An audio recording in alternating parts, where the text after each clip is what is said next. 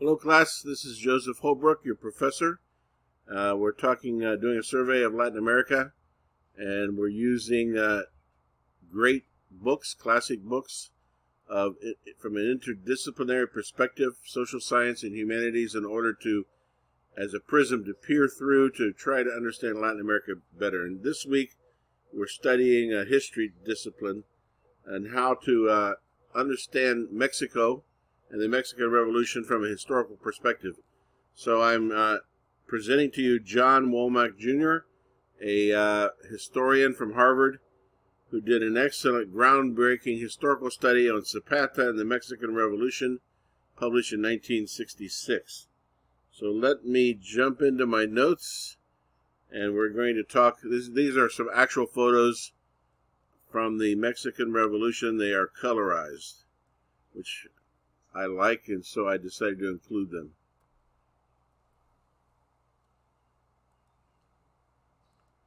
Okay, Zapata and the Mexican Revolution by John Womack. This is a picture of Dr. Womack. He studied at Harvard, and he went on to become a historian and professor at Harvard. And he did his research in the 1960s and published his book in 1966 on Zapata. He was born in 1937. He is an economist and a historian. You'll notice that even though he's focusing on history, that he brings a lot of economic data into his book. He teaches at Harvard University. He specializes in Latin America. His father, John Womack Sr., was also an historian. And he published his monograph on Zapata in 1966 and inspired many other scholars to pursue projects on grassroots rural history. This is the beginning of several different genres. Not really the beginning, but it's part of several different genres of history studies, which includes peasant resistance. Scott wrote The Weapons of the Weak in the early 2000s. There's also a genre on revolution, studies of revolution. Thaddeus Skocpol wrote on state revolutions and peasants. And also there is a genre on grassroots social movements. Three different genres of historical studies. Womack writes from a non-Marxist liberal perspective and has been criticized by some Marxist historians for avoiding the term peasant in his study. I want to mention something about micro and macro histories. This book, Zapata and the Mexican Revolution, can be classified as a micro history. That is, it's a focused historical study on a very specific place and time. In this case, the time is from 1910 to 20, and the place is the state of Morelos. He's not talking about Pancho Villa. He's not talking about the overall Mexican Revolution. He's only focused on the people that lived in Morelos during this time period and how they related to Emiliano Zapata. So microhistories can be focused on a very small subject. For example, a village or a city. There have been plenty of histories written about Cartagena, Sevilla, Havana, and they focus on a very specific time and place. A macro history would focus on the entire Mexican Revolution during this period, and there's plenty of those that have been written. Or it could be a comparative study of the Russian Revolution, the Chinese Revolution, and the Mexican Revolution. That would be more of a macro history. And so here's an example of a macro history: the Spanish, Caribbean, and the Atlantic world in the long 16th century by Ida Altman. So she's focusing on, of course it's delimited because she's not focusing on the West Indies or the French islands. She's focusing on the Spanish Caribbean islands over more than a century, the long 16th century. Here's a map of the area. You see on the left there, Morelos. The state of Morelos is shaded in yellow. It's immediately under Mexico City. You could probably drive from the state of Morelos to Mexico City in a few hours. And this is where this book is focused for our purposes. And then on the right there, you see a blown up map of the state of Morelos. below Mexico City, and I have a red arrow in the middle there pointing to where the hometown of Emiliano Zapata was located, Anaquilco. And it's a very small village that he was from. Also, the town of Ayutla is just below that, and that's where the famous Plan de Ayutla was announced.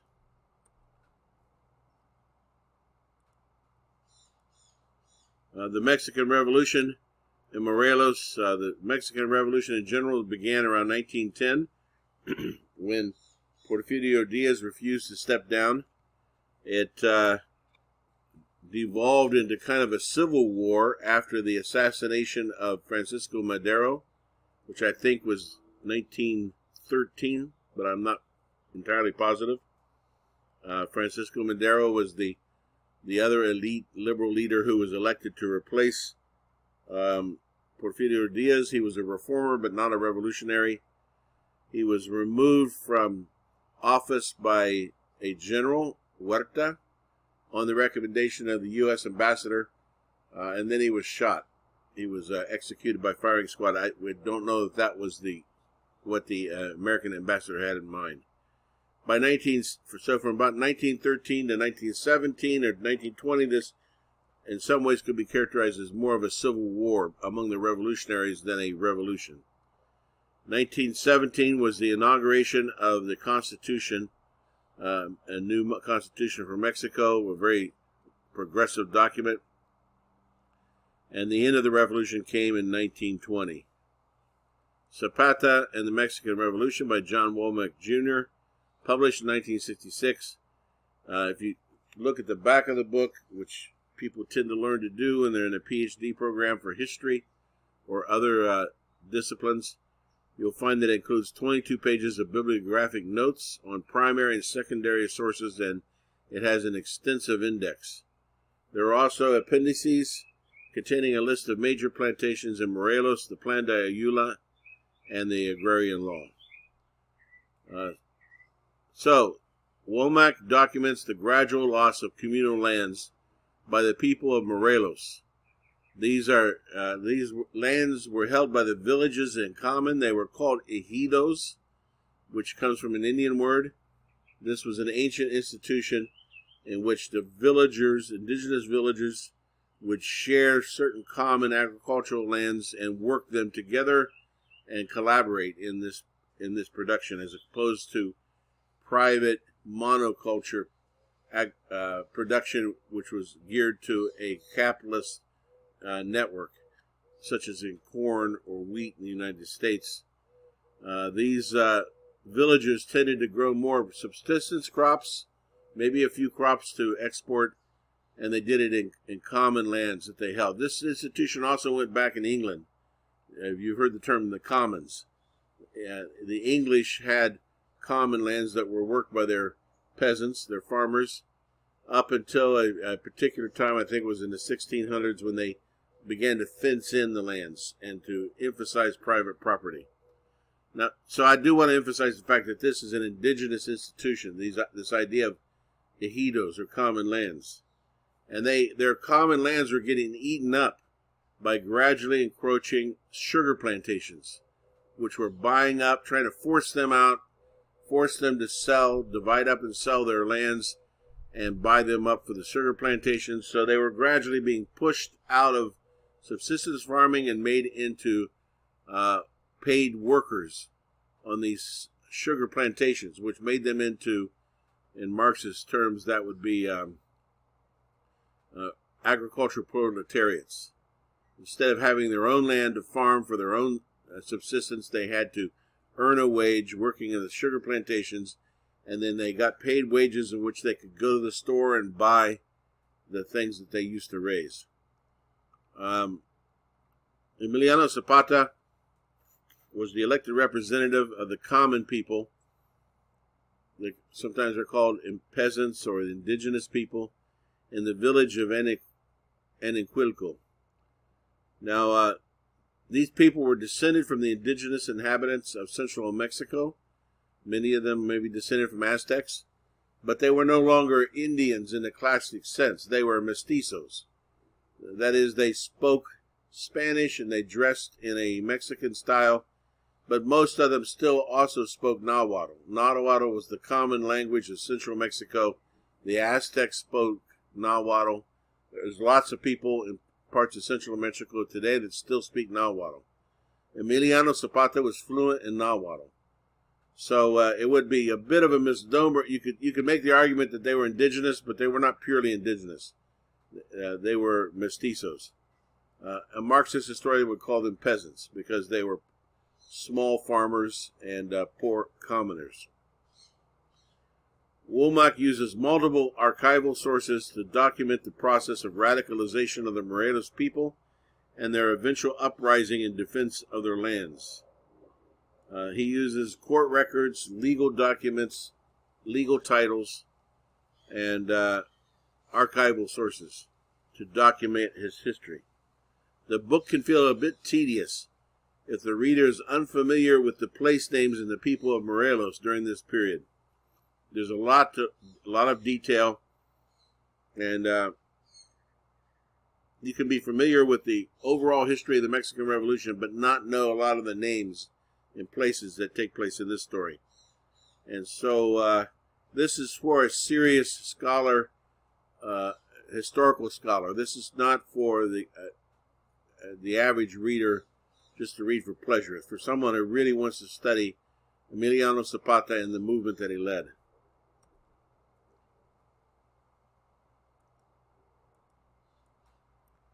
Oh, I went too far. Let's see if I can back up.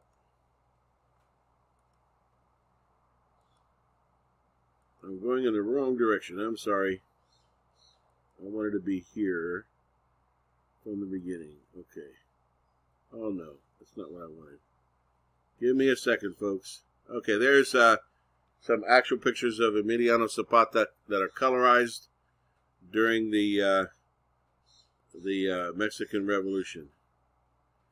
So, populism, not Marxism. Womack consistently uses the phrase "the people" to describe the fighters and their female followers who followed Zapata, and he avoids the use of the more Marxist term peasants, which implies a certain kind of class consciousness. One reviewer believes that Womack is using a theory of revitalization movements that was attributed in the 1950s to Anthony Wallace. And there's a citation there for you. His article was called "Revitalization Movements, Some Theoretical Considerations for Their Comparative Study." So this is the idea that revolutions revitalize the people who are involved.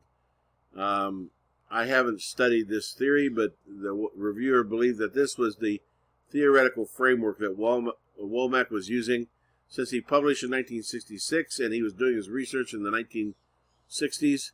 It's quite possible that a theory from 1956 would have been foremost on his mind. The objective of the revolution was utopia, which was nothing more and nothing less than the sovereignty of the general will of the people in history. And Zapata, the author, takes pains to attribute to Zapata as being a representative of the people. The author talks, the preface of the book is that the people select a leader, and the epilogue, I believe, is something similar, but they both start with the people. And so all the way through this book, he refers to the people of Morelos. Anaquilcans never referred to, I must have misspelled something there. This is a quote from the book on page 7. The Anaquilcans never referred to him as Don Emiliano, which would have removed him from the guts and flies and manure and mud of local life, sterilizing the real respect they felt for him into a squire's vague respectability. He was one of their own. They felt in Anaquilco, and it never made them uncomfortable to treat him so. So this is the argument that Emiliano Zapata was a representative of the people, and that he was just one of them, and that he was one of the people.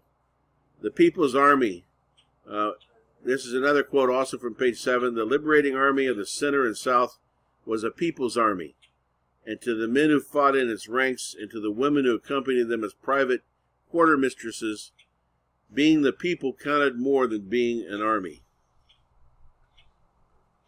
Zapatista utopia.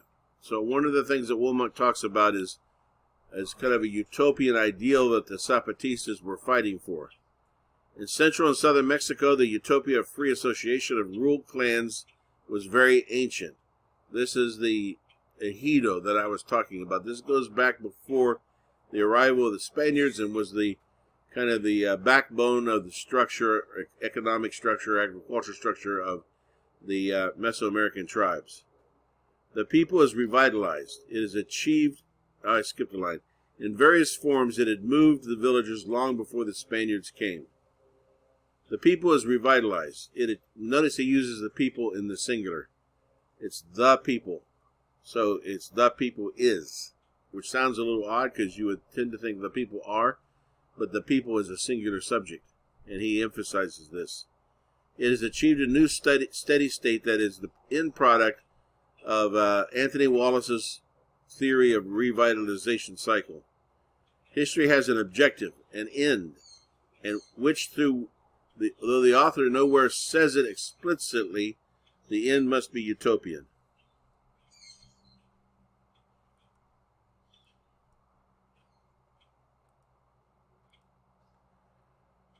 Revolution or counter-revolution? One reviewer, based on Womack's scholarships, he commented on Womack's scholarship, and he questioned whether the Zapatistas were really revolutionary. Perhaps the Zapatista movement was a counter-revolutionary rather than revolutionary. This same reviewer says that is the one that says that the actual Mexican Revolution against Porfirio Diaz was basically over by 1913, and after that it was a civil war free-for-all among the various revolutionaries to see who would come out dominant.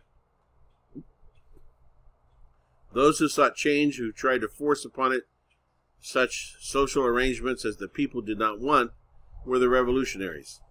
And the Zapatistas and the people of Morelos, in rejecting that revolution, were in fact counter-revolutionaries, according to the interpretation of Mark Mancall in a review essay on Womack's book. Perhaps we assume too easily that the revolution seeks change, seeks to create something new at the expense of the old. But the Zapatistas were struggling to create something old at the expense of the new. They were resisting neoliberalism. They were resisting Porfirio Diaz's expansion of railroads and factories and sugar plantations and the increasingly capitalization of the agricultural field.